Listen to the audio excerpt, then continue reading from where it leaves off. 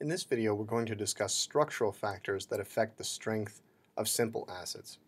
In particular, we're going to focus on two factors at the beginning of this video: the strength and the polarity of the HA bond.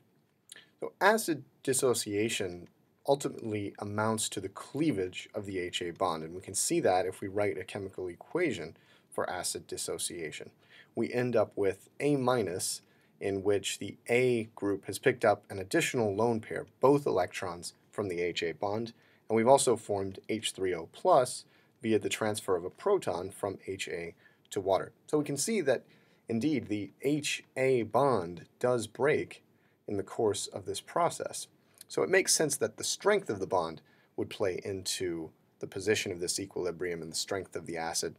However, the polarity of the HA bond is also really important to consider, because this is what we call heterolytic cleavage, meaning that both electrons of the HA bond end up with one of the two groups involved in the bond, in this case A.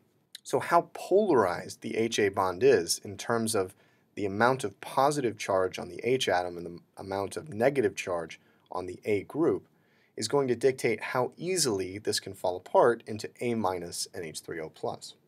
Focusing first on bond strength, what we can say in general is that the weaker the bond, in other words, the lower its strength, or the lower its bond enthalpy, the stronger the acid.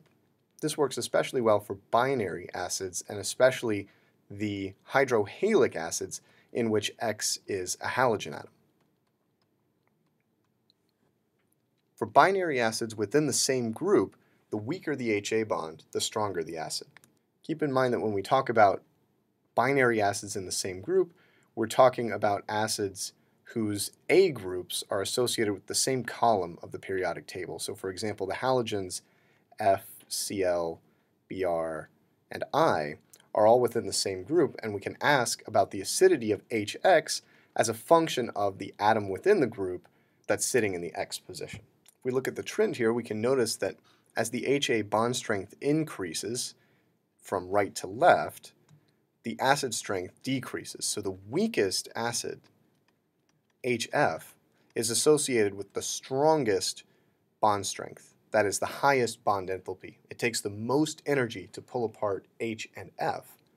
On the other side of the scale, we have HI, which takes the smallest amount of energy to pull apart the two atoms. It's got the lowest bond enthalpy. That's the weakest HA bond, but it's the strongest acid of the group. So there's an inverse correlation here. The weaker the HA bond, the stronger the acid.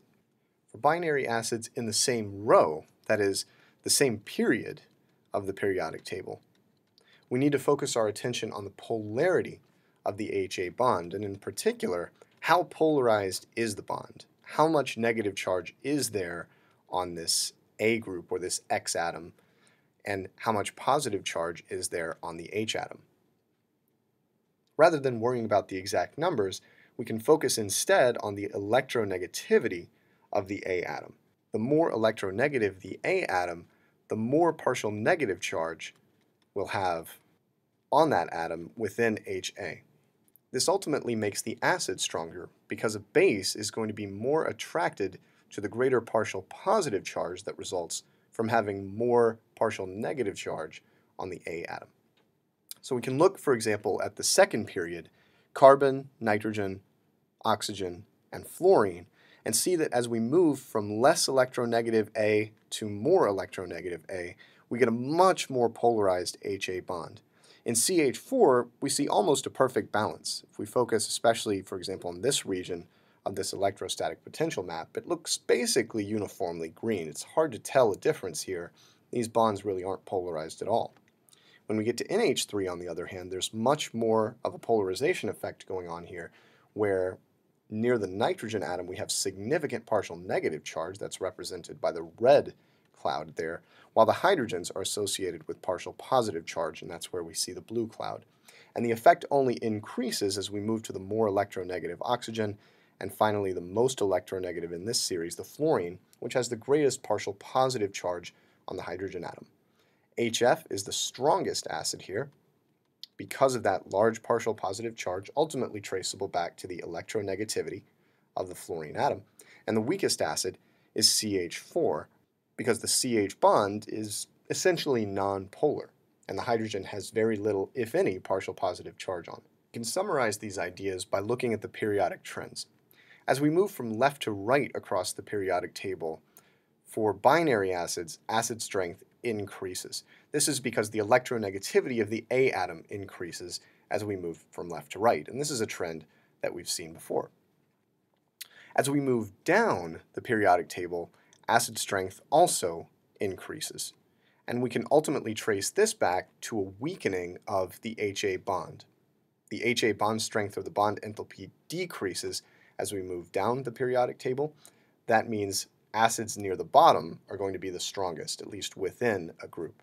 A particular class of acids to which we can apply these ideas are the oxoacids, which have the general formula HNYOM, where Y is a central atom, a non-metal typically like chlorine, carbon, nitrogen, oxygen, sulfur, etc. And N and M are integers and tell us the number of hydrogens and oxygens within a molecule. So examples are shown here: carbonic acid, nitric acid, hypochlorous acid, sulfuric acid, so on and so forth.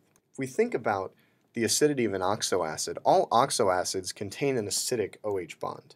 So any factor that weakens this bond increases the strength of the oxoacid. There are two factors to consider here. The first is the electronegativity of the central Y atom. Just like we saw for the binary acids, the more electronegative, the greater the polarization of bonds within the molecule. And even though the OH bond doesn't involve that Y atom directly, the pulling effect caused by the large electronegativity of that central atom does have an influence on the acidity of the peripheral OH bonds. So even though Y is not directly connected to the acidic hydrogen as it is in the binary acids, even in this case we can say that the more electronegative that central Y atom is, the stronger the acid. Other electronegative atoms within the oxoacid structure also influence the acidity of oxoacids, and in particular, the oxygen atoms bonded to Y and the number of such oxygen atoms are going to influence the acidity. To understand this trend, we need only recognize that these oxygen atoms are themselves electronegative and will pull electron density towards themselves. This robs the hydrogen atoms of electron density and makes them more partially positive. So for a similar idea to the electronegativity of Y, more oxygens leads to a stronger acid. More oxygens means more partial negative charge on those oxygens and more partial positive charge on the hydrogens, making them more susceptible to removal by a base. Just to show you a couple of examples of this, for the oxoacids containing one oxygen atom, HOY, we can see that the electronegativity of the Y atom plays an important role in the acid strength. The most acidic HOY oxoacid has the most electronegative Y atom, it's HOCl. The least electronegative Y atom, the iodine, is associated with the weakest acid. In this bottom example, we can see that the number of oxygen atoms also plays a role in the acid strength.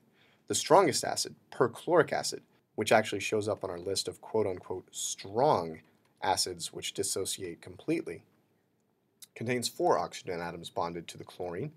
Chloric acid is a fairly strong acid, not as strong as perchloric, but somewhere in the middle, and it has 3. Chlorous acid is slightly weaker with 2 oxygen atoms, and hypochlorous acid is the weakest of them all, and it has only 1 oxygen atom.